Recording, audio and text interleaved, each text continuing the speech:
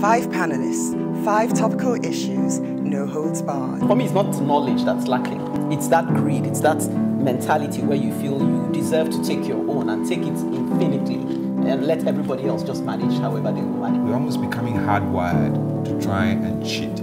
I would, suggest that we begin to hold our leaders accountable. There was a time in this country when things actually work. I don't think that any organization should be above the law. And I think one of the challenges we have in this country is about governance across the board. What I'm saying is that it doesn't really affect us in Nigeria. That's really It does. I don't know what we can do if the system is already corrupted. We've been warned as a continent of the influx of the Chinese. If you don't repay your debt, they will just colonize you.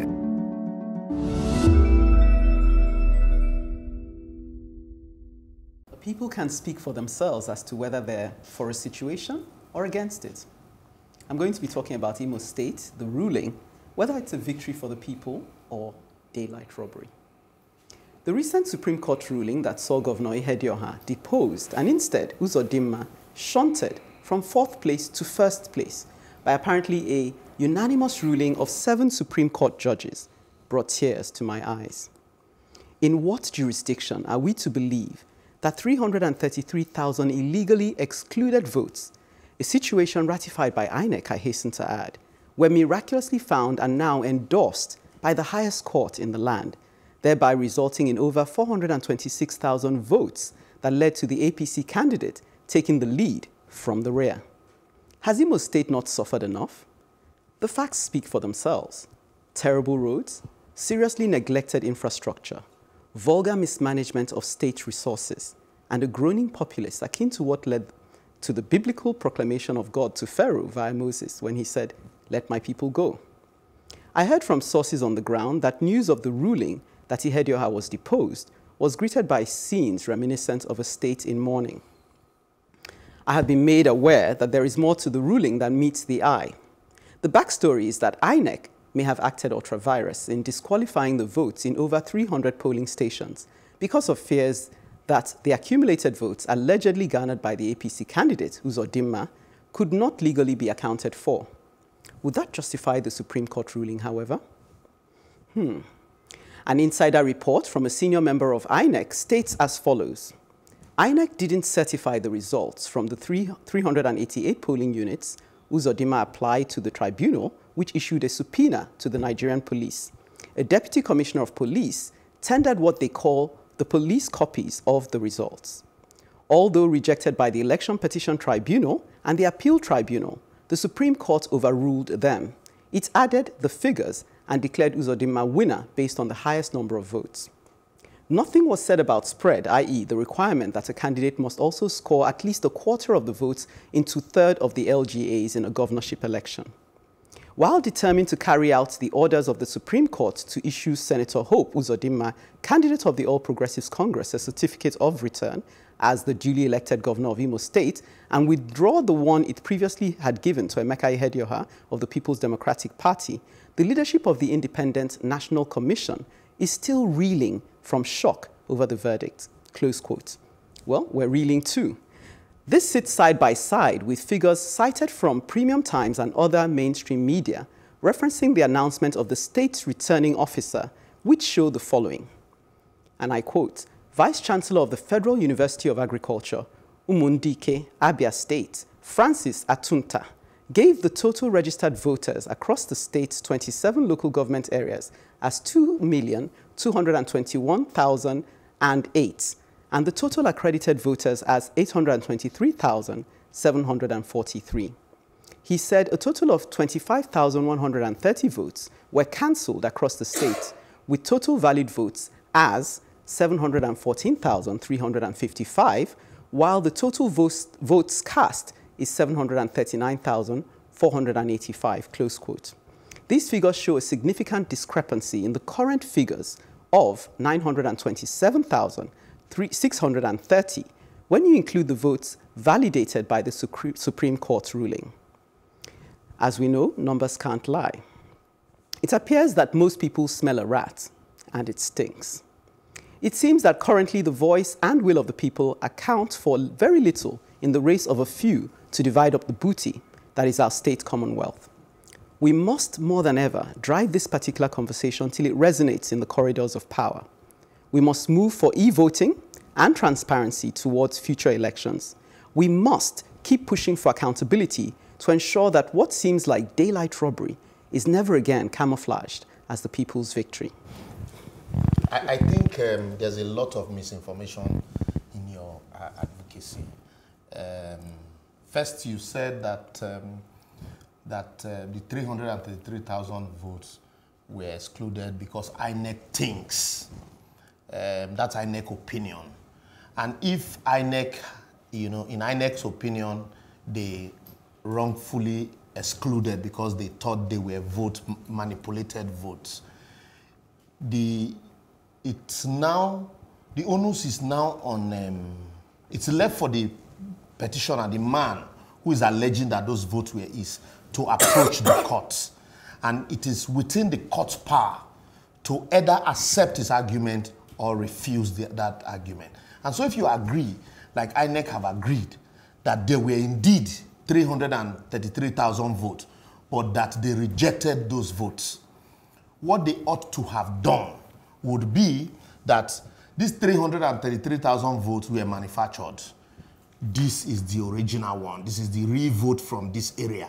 In the absence of that, the court will accept what is before them. And you cannot use words of mouth to dispute what is in a document. They also said that they were not certified by INEC. Original documents does not need INEC certification. What happens was the policeman said these were documents handed over to us by INEC at the polling units. After the election, what usually happens is if you are an election observer, or you are a party agent, or you are a security agent at the polling unit, they are triplicates of the results. Once they are prepared and duly signed, you are handed a copy. So all of these policemen that went to monitor election in those areas, I think they reported copies to the area command. And so the area commander was subpoenaed by the court to come tell what, the document he received.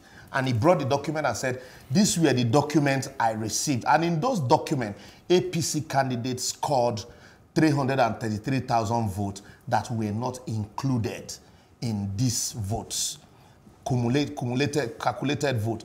So what INEC and the petitioner ought to have done would have been to disprove those votes using documents and witnesses from those same polling units. In the absence of that, you can't by words of mouth say, oh, there were irregularities, and so that was why. And then when you cancel votes, if you accept a vote, you add it to the figure. Even when you reject a vote, you must still add it to the total figure to say, this vote was cast, but we rejected it. And so it will be part of your votes rejected. If you look at the figures that you read out, it was only 25,000 votes that they allegedly rejected. As canceled. invalid votes. No, the cancelled votes. So what that means is that in taking cognizance of the fact of this 303,000 votes, they didn't even record it at all as whether valid or invalid vote. Okay. So they didn't form part of the total number of accredited votes from the state. So can the complaint then be laid against what has just happened in the Supreme Court, really? Yeah. No, what happened? Because what they've done, there must be another basis to bring up a case. It won't be the same case. You won't call it the same case. No, there must be a way to come back at this matter. If indeed there may be irregular votes. No, what happened was, let me explain it in everyday's language. What happened was, election result was announced. And after the result was announced, the man who came forth, scored 96,000 votes, said, look, there is 333,000 votes that were not added to my vote. If added, I will come first. So tribunal, please look at these issues. So the tribunal looked at it and said, no, the documents were dumped on us. Yeah. So did you want to say? One thing I do, I mean, let's put all that to the side. Ekene's advocacy really does make sense. We need more transparency. We need to move on to e-voting. We need all those things so that we can mitigate against this exact situation happening But then again. quickly, it wasn't about the fact that both parties, one is better than the other. They are all the same, in as far as I'm concerned. But we truly need to elevate. I mean, there's our more. electoral There's clearly process. more we can say on this. Say, do you want to say? Yeah. Just to add that e-voting, I mean, this just makes a case that we need to try something else, or in addition to what we're doing, there's need to migrate to e-voting. Okay. Maybe on another occasion I'll have my rebuttal of Lee versus arguments, but for now, let it stand. A crucial part of holding ourselves to high standards is the role your feedback plays. On our special edition, Miriam Jamiu says, Ekene, Chuka, Emeka, and of course, Uche and Seidu, and Libras, and the rest of the pioneer of the advocates have done a good job by putting these people together. They actually surpassed my expectations. Kudos to every one of them and all the people that have appeared on The Advocate. Thanks, Miriam. The Advocate is as much about you as it is about us, the spirit of the Advocate in all of us, to keep pushing forward for a better society.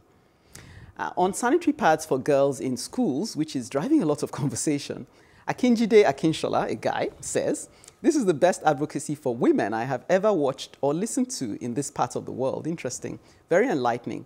Thank you for doing this." Thank you. Tokwe Brass says, "Wow, never looked at sanitary pads this way." Thanks, Treasure. Please let's know what we can do to support. I'm sure Treasure will be getting back to you. P.S. It was so good to hear your eloquent voice again after so many years. Took me right back to broadcasting school. Treasure, you clearly have a fan club. We all keep flying the flag for the sake of a better society. So do keep your comments coming in on Facebook, Plus TV Africa, #TheAdvocateNG, or on Twitter and Instagram at Plus TV Africa, #TheAdvocateNG.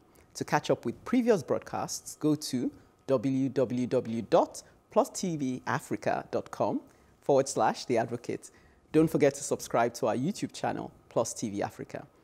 After the break, Chuka holds our government officials to a standard as concerns their job description. This is certainly one area where Chuka ain't turning over a new leaf. Carry go, Chuka.